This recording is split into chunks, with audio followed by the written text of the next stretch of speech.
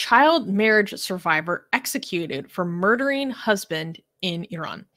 On July 27th, 3 women were convicted and charged with killing their husbands and were executed in Iranian prisons.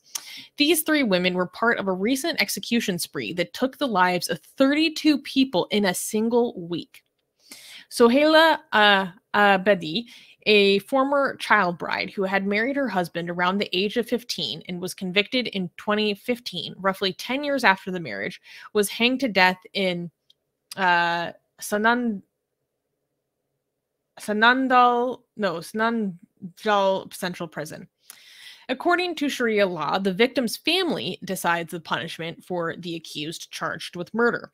They can choose between retaliation in kind, blood money, and forgiveness.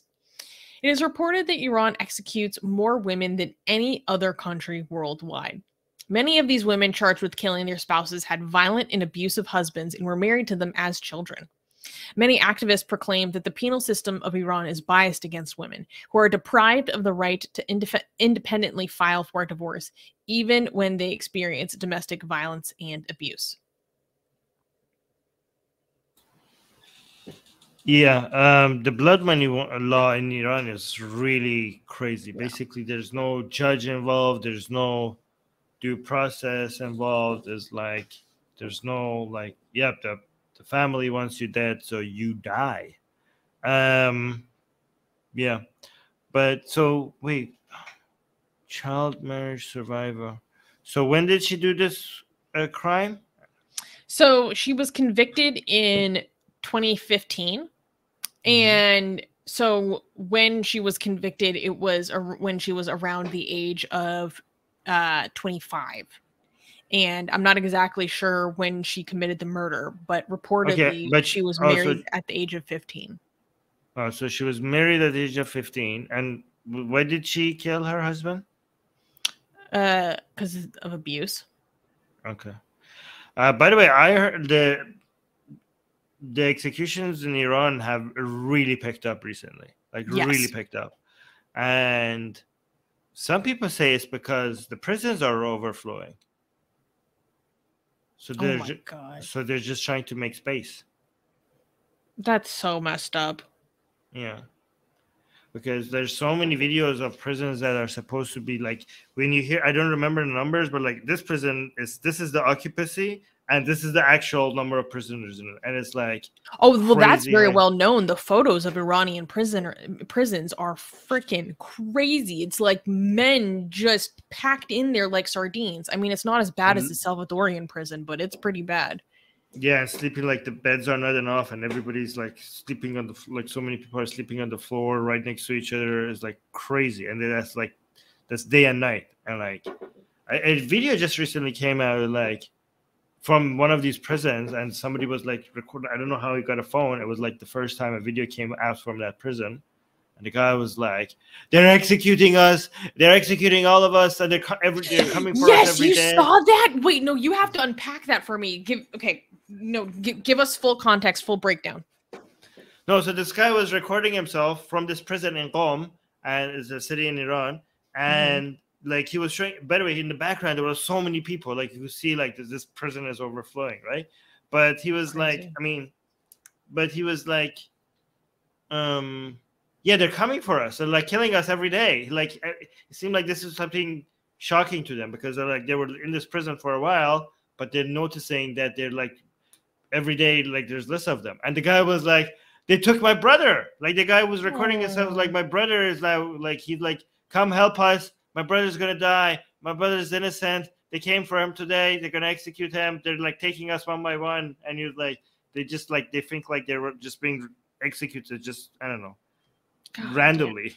I don't know. No, okay, so it is really crazy. So Amnesty International said that there's been a horrific execution spree in the recent months, reportedly putting more than 250 people to death in the first 6 months of 2022, which is more than double those who were executed during the same period the previous year. Yeah. So yeah, that's insane. Yeah, but imagine being in prison and not just after being there for a while, and then after on a certain day you start noticing that they're just like taking out people, and you don't know if you're going to be next. That's kind of scary, just sitting there and then being so desperate and sending out a video to the outside world to please come help us. These people are like, these people. Yeah, are, what do we have to lose? Yeah, it's kind of crazy. So messed up. I think one part of the article that I read about this that I thought was really poignant was people making the point that the justice system is uniquely stacked against women because they have absolutely no form of recourse when they are experiencing abuse within a marriage to like leave. And so when they are eventually forced just for out of their own self-preservation to murder their husband, then every aspect of the judicial system itself is also stacked against them, saying because obviously Islamic law is not itself is going to be very biased against women for doing something like that. And but they never stood a chance. Essentially, they never stood a chance. Yeah. Also, by the way, Iran is the number one when it comes to per capita. So when it comes to ranking, China does the highest number of execution in total number, and Iran is number 2.